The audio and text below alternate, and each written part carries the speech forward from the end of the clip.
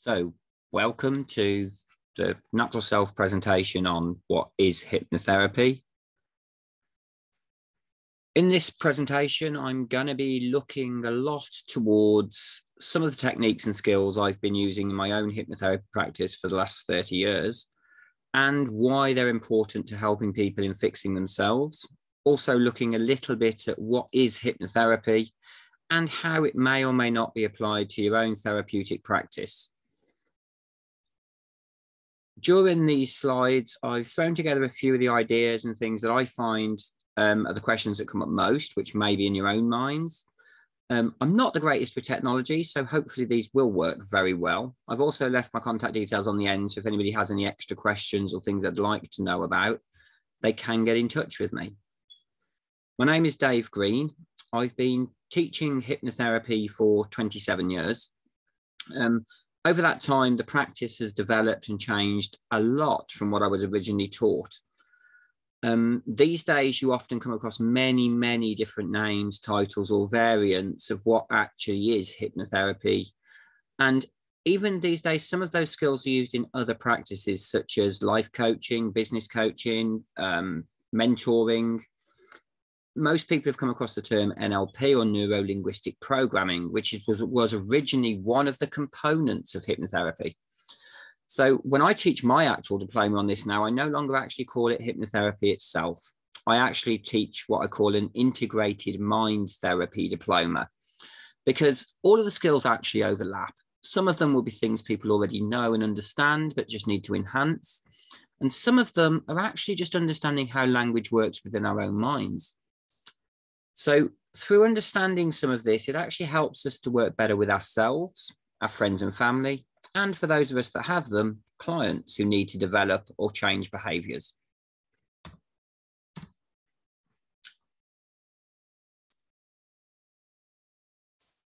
So hypnotherapy to me is all about the power to change, either within ourselves if we're using self-hypnosis techniques, or through the use of a therapist or external person, a way to actually change and rebalance behaviors, patterns, or habits that are holding us back, or creating or increasing ones that can help us to develop more positive skills for the future. Now, hypnotherapy is totally based around the concept of language and verbal communication. So for those people who have hearing difficulties or problems, for those people who don't understand the language that we speak, or don't have the ability to process that language clearly, the skills that we use within hypnotherapy may not be the most appropriate method of working with those people. But in general, and for the average people, it is very useful for many things. Just a few of those I've put on this slide for us. It can be very useful, especially in overcoming emotional issues or problems where we haven't been able to let go of negative behaviors, guilt, fear, grief, pain, etc. emotionally. It's very good for helping to stabilize or reverse health issues or problems, be they physical or mental, especially if they have a large stress component to them. It can be used to change or adapt behaviors for growth or release, such as addictions or self-sabotage. It can also help us to learn new skills or habits quicker and easier than without using hypnotherapy techniques alongside it. One of the ways that it has been used quite a lot within a medical component is actually within regards to anesthesia and pain relief. So for people who suffer from long-term ongoing illnesses or problems, it can actually be a very efficient and effective way of turning down chronic pain. It's also especially useful for people who have a large component of within self-limiting belief structures. For me, this has been one of the largest areas I've worked with within my own practice. Many of us have limits within us that we don't even know or understand, and I'm going to talk a little bit about those as we work through some of these slides. But it's also, hypnotherapy can be used a very large component of sports performance. I've worked a lot with athletes who want to improve scores, tests, timings, etc. Because if we change the way that our mind acknowledges or works within any dynamic, we have the ability to change the effects or the results that are then produced. So working with hypnotherapy gives us the potential to unlock potential we may not even be aware that we yet have, or to improve on those things which we already do. So we clearly need to define what is hypnotherapy. Now, in general, I would always refer to it as a hypnotic state or trance state that is used to change, adapt, or remove behaviors or habits that are no longer beneficial to a person within the life that they lead. Can also be used to revitalize or create constructive and helpful patterns. Now, still, these definitions are of very little use to us in understanding what hypnotherapy is or how it works. The terminology and language can be very, very difficult to dig through. There are many, many different schools that use different terminology, all trying to imply that they do something slightly different. But the ultimate concept of hypnotherapy is the use of a trance state to change or rewrite behaviors that occur within the mind.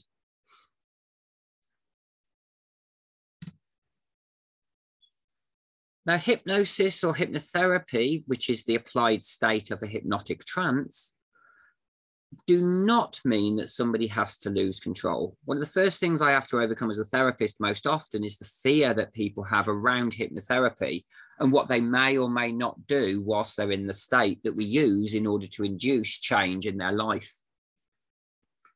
There is no way that a hypnotherapist can make somebody do anything that is against their will.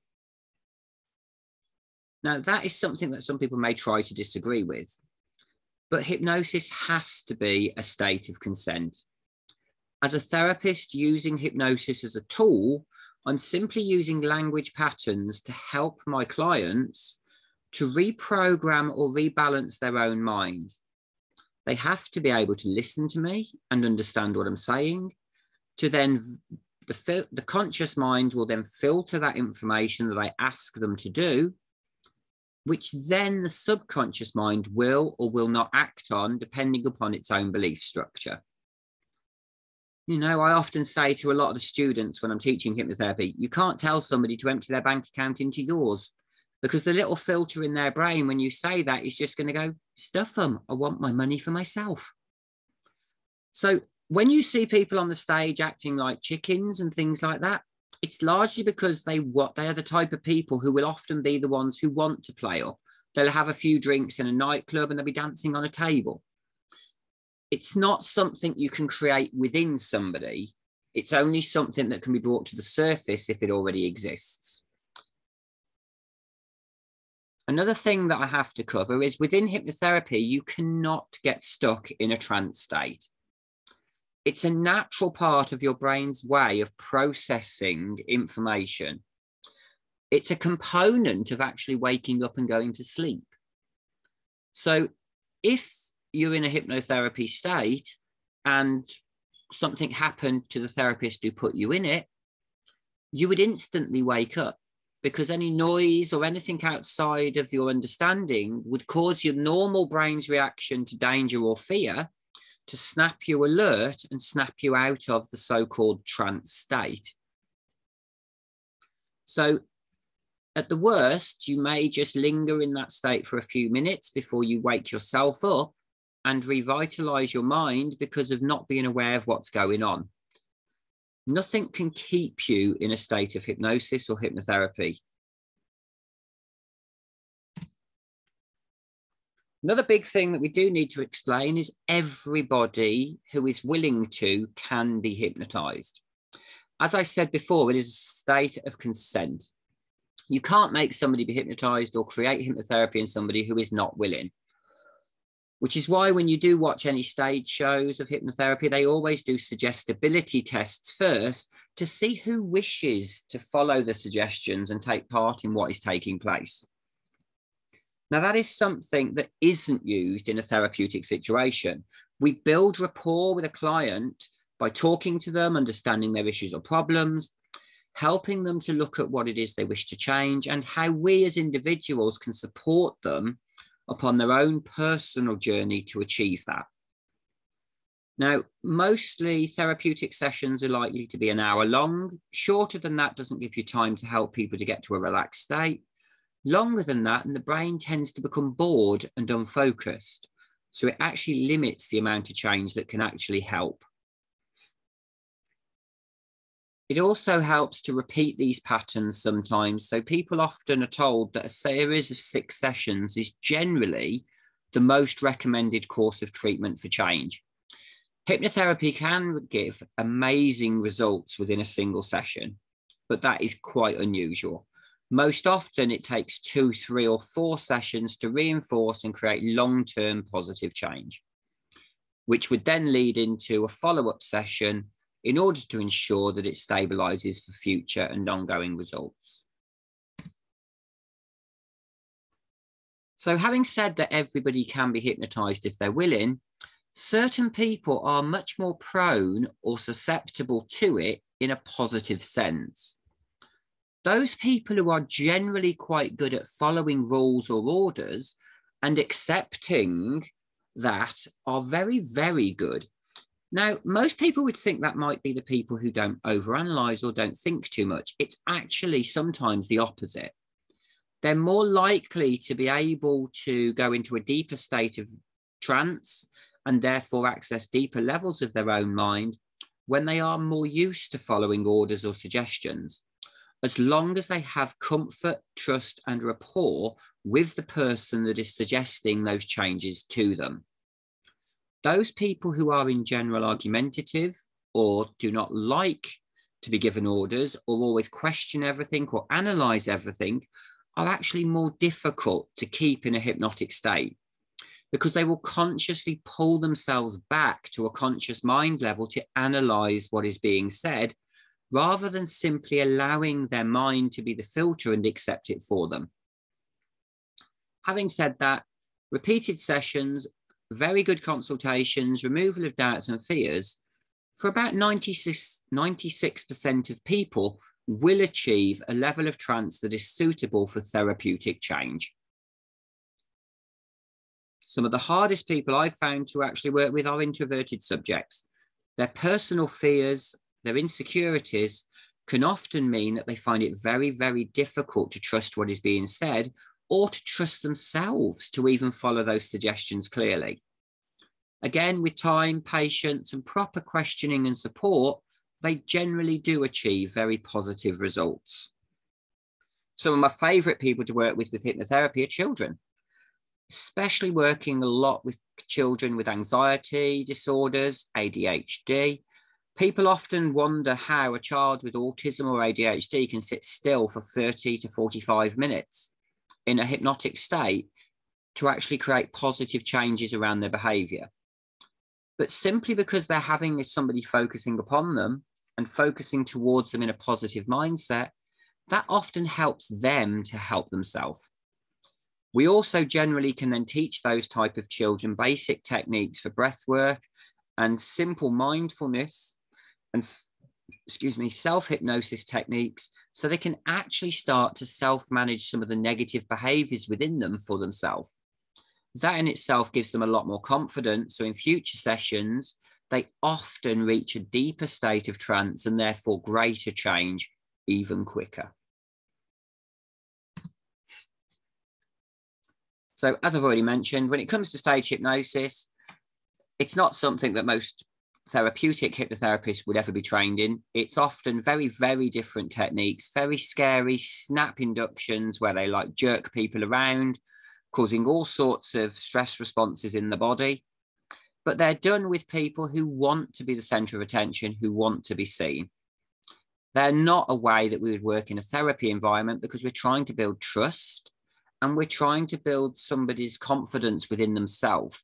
Because a large reason most of us do not change is because we don't feel confident with the changes, or we fear the results if we do.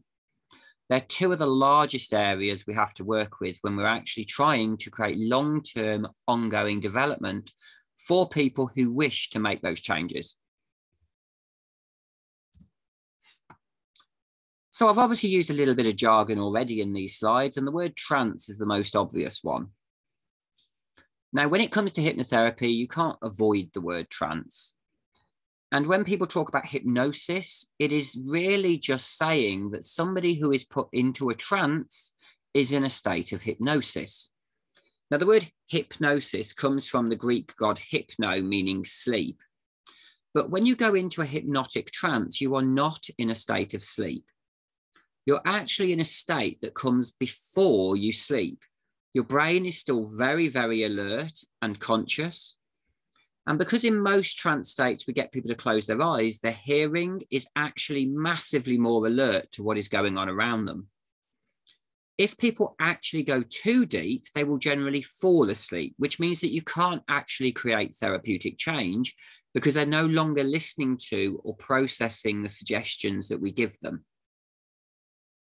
So helping people to understand that trance is simply a state of focus upon what the therapist is saying helps many of them to lose the fear they have about this concept. Trance is not having free will taken away from you. It is not being controlled or undermined in any way. It is about giving you the ability to change yourself. Trance basically allows you to access your own subconscious mind and talk to that deeper part of yourself that often argues with or disagrees with the idea of change that you're trying to create. It's a totally natural state. And so when you're in it, and you feel safe in the environment in which you're in, it allows you to communicate directly with the deeper parts of yourself that are there for protection. And often any negative behaviors that we have are there because at some point we created them to protect ourselves. So what we basically do as hypnotherapists is rewrite or rewire those situations and feelings so that they no longer have a negative effect of us out of the context in which they were originally created. By doing so, it enables people to massively improve and redirect their energy to the purpose that the sessions were initially targeted at.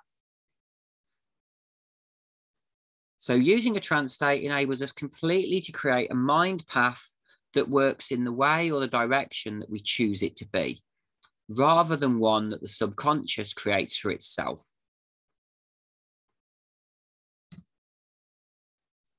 So, as I say, these are a part of falling asleep and part of waking up. But there are many other scenarios every single day where we go through parts of our trance state. Now, trance states actually come at 4 main different levels, and they're quite simply light, medium, heavy, and one that's called somnambulistic. Somnambulistic is the same as sleepwalkers, and for the sake of therapy, it's actually totally useless because the mind is no longer listening to external stimuli at that level. For therapeutic work, people only need to be in light to medium trance, which is about 96% of the population can achieve those. So every single day when you're sitting down reading a good book, you're watching a TV show or a film, or you're sitting playing a computer game, when you just sit down with a hot coffee and just chill out on the sofa, or you're daydreaming sitting on the bus, these are all different ways in which we can access these states. Even things as boring as doing housework, constantly hoovering, washing the dishes, anything that's a repetitive task if you work in factories. Or what many people don't even realise, driving on regular routes where you leave home and arrive at work but don't actually remember any of the journey. They're all trance states where the subconscious mind has taken over because it knows what it's doing, but the conscious mind has closed down to allow us totally to focus upon a singular thing. So the total concept of a trance state is to be singularly focused to the exclusion of external stimuli that don't support the focus we're trying to achieve. So it makes it sound so much less scary. So as you'll have gathered by now, language is the key to your mind. Your mind is a jumble of memories, thoughts, feelings, experiences, both positive and negative, conscious and unconscious and subconscious since you were born. Your mind remembers every single event you have been through or near since your very birth. which is why if we use hypnotherapy, we can often find information in people's brains that they didn't even know was there. Like we can get people to go back to a conversation that occurred, and they'll talk about overhearing a conversation when they were 3, which mentioned something, which then set off a pattern in their mind, which then became a behavior that they've then had trouble with ever since. That type of thing I find quite common when I'm doing therapy to find why people have issues or problems. So when we are using language patterns positively, we easily can rewrite or rewire those mind patterns that get in the way or block positive growth or behavior. So working with this, we can create reasonable and positive mind maps within ourselves that create new behaviors or patterns to create positive and actionable change. So understanding the communication that we have internally and the language that we then give off externally gives us very strong clues as to what's really going on in the deeper self. You know, many of us as therapists, when we do consultations, rely a lot on what clients don't tell us or where they don't answer questions. That's just some of the basicest of skills that we learn when we train hypnotherapy-wise. Because understanding pauses, understanding deleted information, understanding when people try to answer a question with something that isn't related to what we said, give us very, very strong clues as to what's really going on in their minds, even though they may be completely unaware of it for themselves.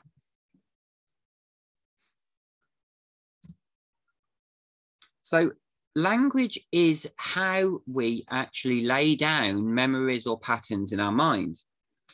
Now, many people are aware of the different perceptions we all have around singular events.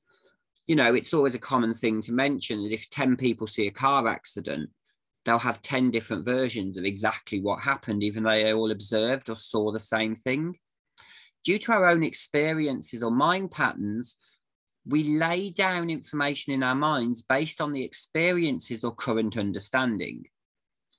So when we are in a positive mindset, we lay down positive language or positive energies. When we're in a negative mindset, we lay down negative ones. So an example of that is if you're a 3-year-old child who's told you can't have an ice cream, you'll be screaming and shouting. You'll be feeling that it's the end of the world because all your friends have got their ice cream, but you've been told you can't have one. That can then be laid down in our mind as a sense of feeling deprived or let down. And at the time, it's a massive emotion. When you look back at it as an adult, it seems really insignificant. But the language patterns our brain talks about to us at that time, combined with the emotional energy that we physically experience, lays down a memory in our mind that can, at other times of feeling deprived, regardless of the cause, actually bring back the same emotional habits, behaviors, or feelings. So we may then lash out emotionally, energetically, or internalize and negatively attack ourselves because of similar things to previous experiences. Working with hypnotherapy, we basically break these links and break these patterns. We do not cause people to lose memories. All we do is stop the negative emotions or feelings of the past having an ongoing effect in the future, regardless of how long that gap has been between the original event and the present one. Often these are things that happen in our minds ongoing all the time without us even being aware of it. But it can also be used in the positive sense to bring back positive behaviors, feelings, or emotions that we find it more difficult to use these days. For example, if as a child, you always found it easy to make new friends and interact, but as an adult, you've learned that it's difficult or hard, we can actually rewrite those patterns using previous experiences so that the newly learned behavior overrides the old one based on experiences we've had in both directions. So just think of yourself as a constantly rewriting memory bank. And that memory bank is being written all the time, both consciously and subconsciously. So using hypnotherapy and the patterns of hypnotherapy, we actually create those to be the ones that we desire and for a result that we wish to include and change, rather than it just occurring naturally and then sometimes being misaligned and creating negative behaviors. So it's a way of helping you to train yourself to take control of memories, thoughts, and feelings. And it's a way of making sure that the behaviors or attitudes that come from those are positive and developmental rather than destructive. Another big concept to understand is that these patterns, memories, and feelings and thoughts are only a part of our past. They do not have to be a part of our future. We are not the behaviors we have previously had. They are simply a data bank which we can use to create ones in the present or the future. So what we do as hypnotherapists is often use the past and the negatives we've been through to create stepping stones to positive change and development, rather than feeling that it's trapped or stuck in a rut that's never going to change. I often hear from many of my clients that it can't change. I've tried so many times, nothing's ever helped. They're in their own right, self-limiting beliefs. They're constantly rewriting the negative. A classic one for that is yo-yo dieting. So many people try to come for hypnotherapy because they want to lose weight, but they don't really, in their mind, feel ready to do it just yet. Hypnotherapy can be useful for changing that timeline to make them ready, but it also helps them to have the belief in themselves to achieve the results that they desire. So one thing we teach people is how to understand why their behaviors are happening and how that they within themselves can notice their own triggers and change those behaviors for themselves. If we take control of our own minds, we control all the things that go on within us, be they physical issues, intellectual, or emotional. So a large part of hypnotherapy is learning to control the parts of us that are out of control. It's learning to accept that sometimes we have to go through negatives in order to get positives. And it's learning to accept that change is a process of growth. So the big understanding is our mind is made up of two parts. The conscious active part we have total control over, and the subconscious part that keeps the behaviors and patterns data bank running and keeps the aspects of ourself working where we don't have time to process them all consciously. So they help us by evaluating and judging situations around us, and then feeding us back to the conscious mind the parts or things it thinks will be useful to us at that time. And then we can evaluate those in the conscious mind before acting. Now, as you can imagine, that makes for a very complex process in our minds. But by taking control of the way that we deal with them, we actually can actively focus and change the way that we then get results. Through hypnotherapy, we basically trick or reprogram the subconscious mind into rewriting or overwriting old negative behavioral patterns by replacing them with new modern ones which we wish to have instead. So in the case of losing weight, rather than talking about people losing anything, we'll talk about what they can gain, because the mind is better at what it can achieve than looking at what it can't. The subconscious mind doesn't know the difference between perception or reality. It has no filter in that regard. That's what the conscious mind is for. So anything that we can get to the subconscious mind, it treats as though it is real and active. So the use of visualization is a large component for many people in hypnotherapy. Typically, I'm one of those people who has very poor visualization in my own mind, but oddly, I'm very, very good at helping other people to reprogram theirs. Personally, I work more through feelings. So I have to use more of the NLP techniques that come out of hypnotherapy, which are around recentering or rebalancing the feelings that we have based on memories or thoughts.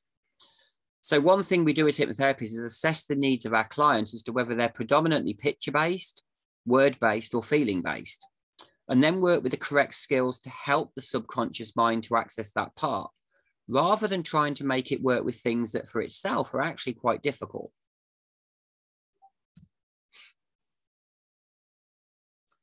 So a large component of it, you may have come across some of the concepts of hypnotherapy being used in hospitals for anaesthetic.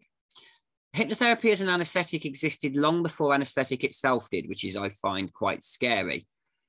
And there are a few Scottish doctors, especially, who really worked in the 1800s using anaesthetic for pain relief for operations with huge success. Since then, an association for medical and dental hypnosis has actually been set up for medical professionals to also train in the techniques so that they can now use them in a modern setting for people who do not tolerate chemical anesthetics very well. People have even had cesareans or amputations using hypnotherapy alone as a form of pain relief. And it's a huge part of the market is also used for natural childbirth. Not an area I focus on myself. So hypnotherapy is often a last resort for people when it comes to pain. They've often been to the doctor first, had loads of painkillers, often been for all sorts of scans. Now, some of those scans will show physical deformities or problems which need surgery to replace or fix. But often we can have long ongoing symptoms for a problem that pain related, which have no cure, like degenerative cartilage, tendon issues. These sorts of problems, arthritis being another classic, we can teach the brain to turn down the pain to a safe or sensible level when it is aware or knows why pain is in the body. It would be very irresponsible to teach anybody how to turn off pain if they haven't investigated why they've got it. Pain is the body's natural warning system to tell us that something is wrong.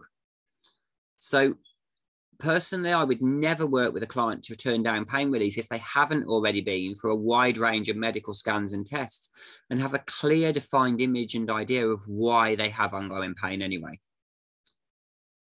You know, we always have to err on the side of caution when it comes to such things. For those people who have long-term ongoing illnesses, we can actually deal with the stress that occurs around many of these illnesses as well, which in itself generally has an ongoing effect. You know, classic examples of that are arthritis, fibromyalgia, ME, CFS, and MS. The more people have these issues, the more stressed they are, the worse they become.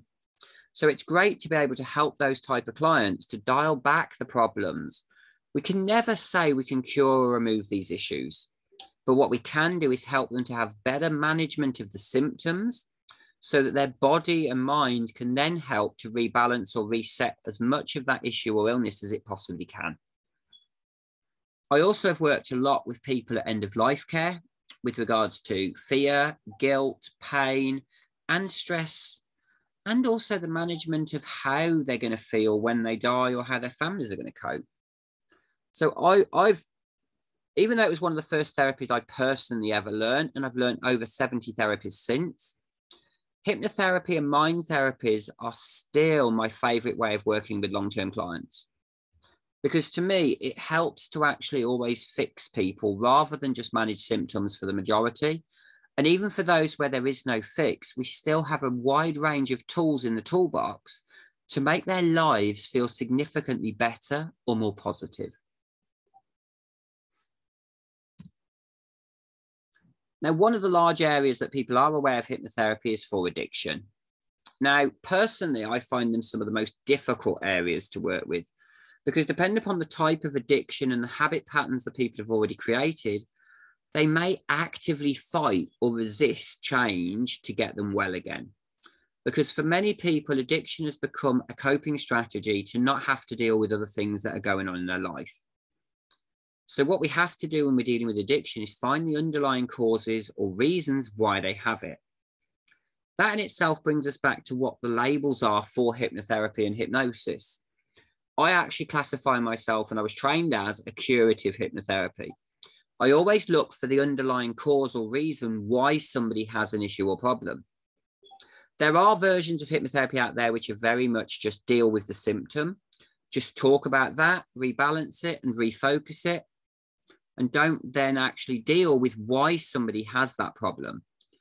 This can be very, very useful as a technique for short-term symptom management, But if it isn't done properly, those symptoms will always come back or transfer or change into other symptoms that could be even more damaging. For example, if you just do direct suggestion to stop somebody biting their nails, they may then take up drinking too much or overeating. So for me, finding the root cause in the mind as to why a behavior keeps occurring is actually the vital component to unlocking and rebalancing that so that it doesn't reoccur in the future. You know, smoking is the biggest one that used to be pushed towards hypnotherapy. And most people who are actively seeking to stop smoking and do willingly wish to, we can help them to overcome that habit quite simply. However, often people come along for the consultation for that, and we actually discover they don't really want to give up. They've just been told they should or feel they should. But for addictions, hypnotherapy can be a very, very good tool. But alongside it, we generally have to have other forms of counselling and mind therapy as well to help them to accept the change so that it will actively work. Which is why most good in-depth hypnotherapy skills courses will teach a range of psychotherapy skills, hypnotherapy skills, NLP, life coaching, etc. as one. Many of them actually came out of the same basic ideas, and it's just bringing them together in a way that gives you therapeutic toolbox, more chance to help an individual client. Now, one of the largest reasons that hypnotherapy in any way, shape or form fails is often timing. If people come to get fixed at the wrong time for them, they often won't get the results that they desire.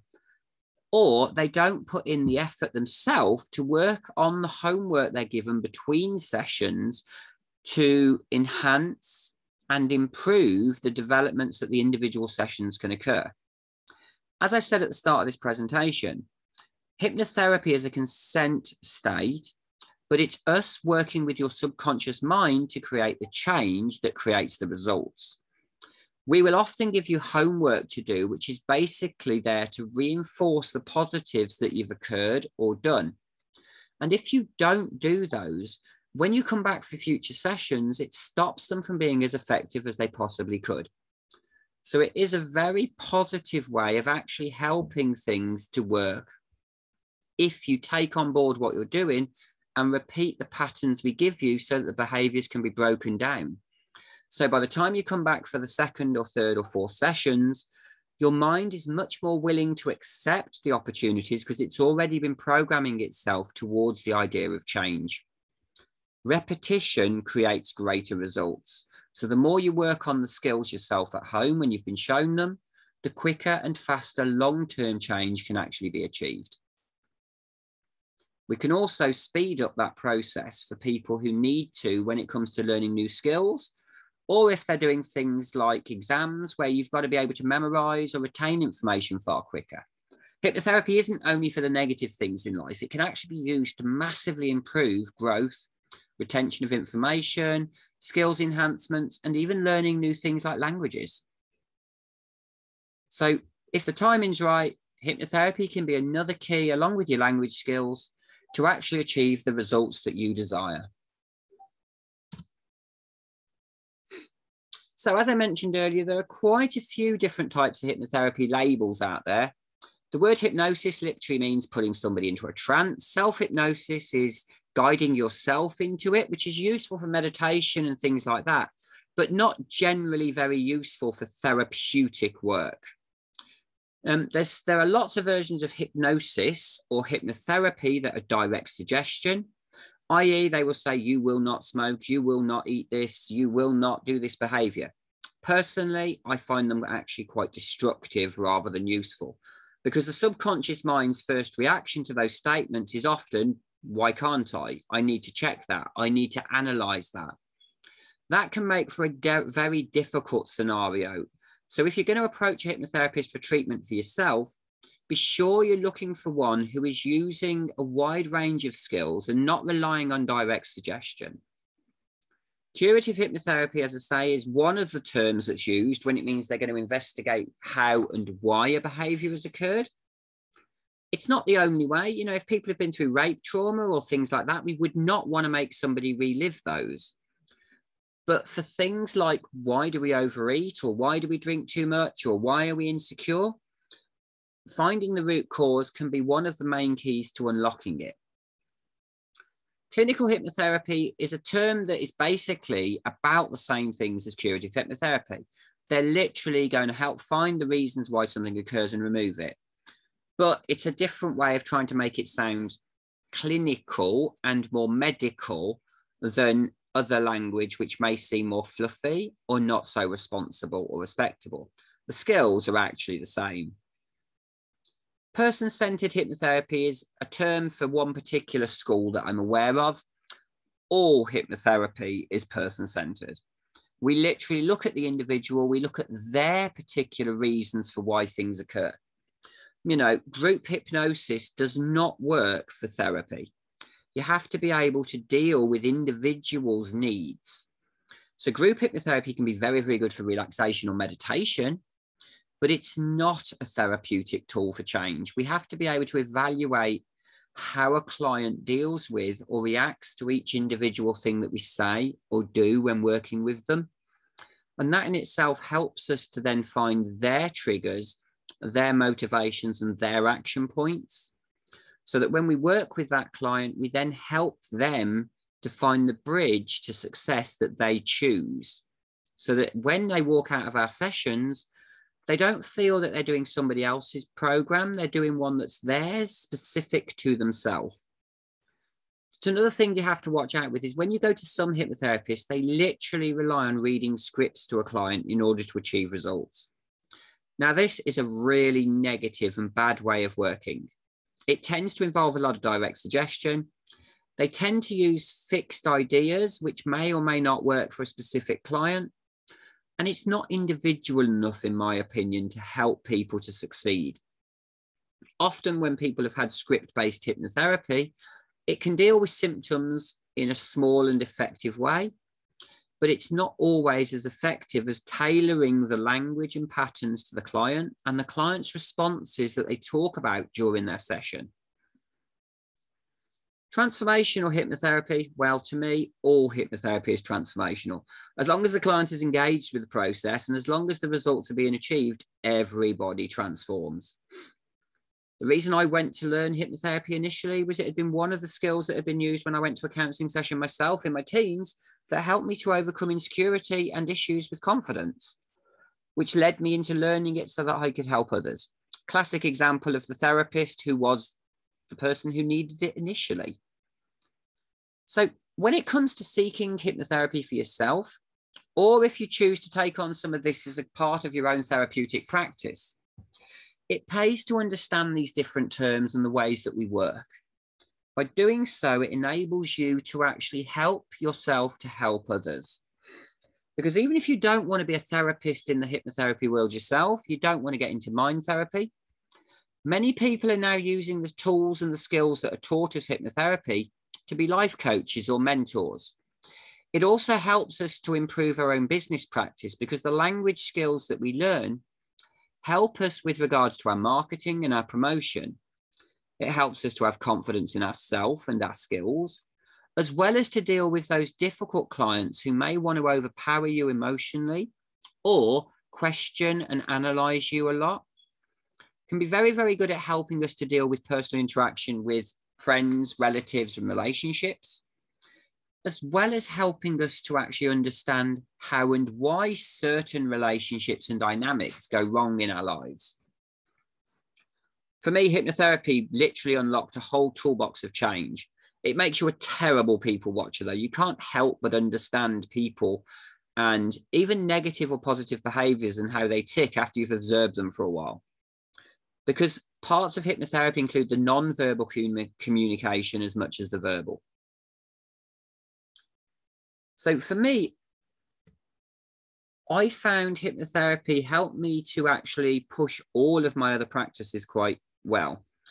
When we do therapeutic consultations for massage, reflex, energy healing, we have to ask a wide range of questions about the client's issues or problems for legal reasons.